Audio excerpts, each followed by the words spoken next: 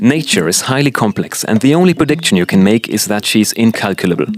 The amazing unpredictability of nature is what makes it marvelous and mysterious.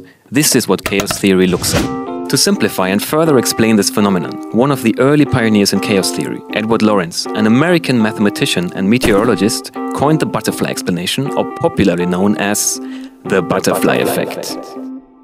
Proven in 1963, the theory implies that in some part of the world, an action as small as a butterfly flapping its wings might create tiny changes in the atmosphere, which would eventually lead to drastic ups and downs in the environment, causing events as catastrophic as a hurricane in a completely different part of the world. Had the butterfly not flapped its wings, the trajectory of the system might have been vastly different. Let us illustrate this with some existing patterns. Early October 1907, a young man takes the entrance examination to the Vienna Academy of Fine Arts. Of 133 initial applicants, only 28 pass. This man is not one of them. Fueled with rage, when he asked the examining board for an explanation, they said that his drawings lacked an artistic inclination.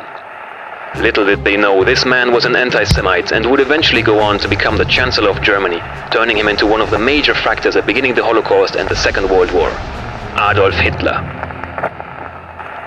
In 1962, American scientists and military experts feared what might happen in the event of a Soviet attack on the nation's telephone system. A computer scientist named J.C.R. Licklider proposed a solution to this problem, a galactic network of computers that could talk to one another.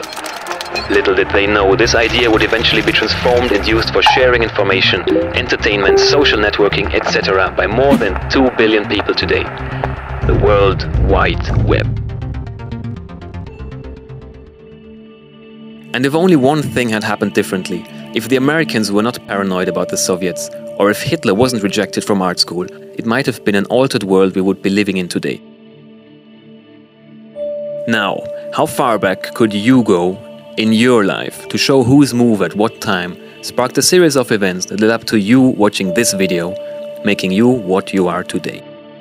There are generations yet unborn whose very lives will be shaped and shifted by what you do today or tomorrow and the next day, because everything you do matters.